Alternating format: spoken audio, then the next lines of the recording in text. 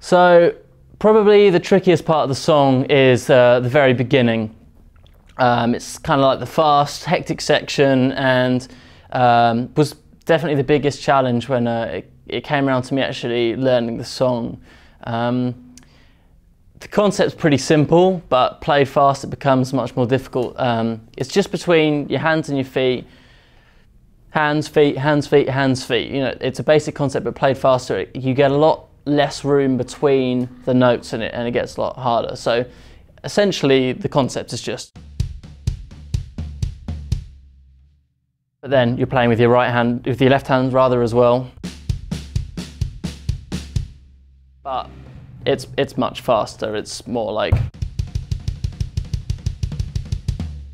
or with both hands.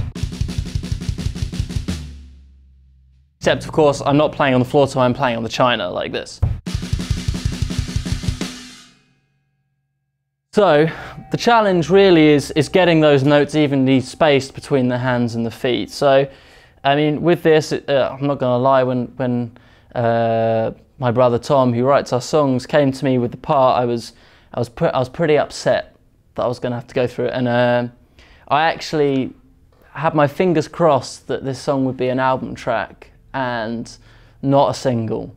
So, you know, I could record it and then I'd never have to play it again. Turns out it's the lead single and I'll have to play it in every single set I do for the rest of my band's career.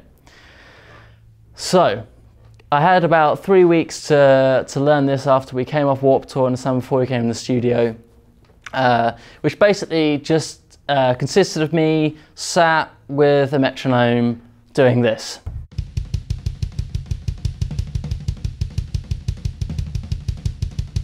And then trying to introduce my left hand and just timing myself for like a minute. But I started slower, so I would start, the actual part is, I believe, 180 BPM. I started more like 170-ish and just build it up. So I just play for ages.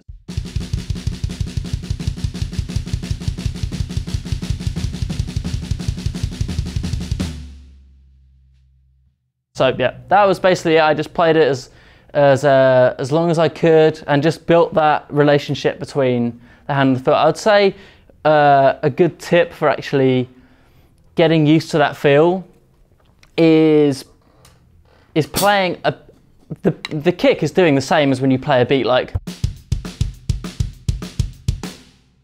so it's the same concept.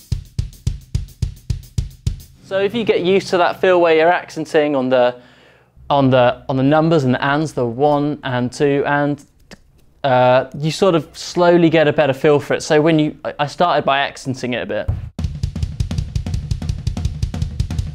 felt more comfortable, and then I tried to get more consistency with my strokes. So yeah, that's it. That's the first part of the song. Give it a go.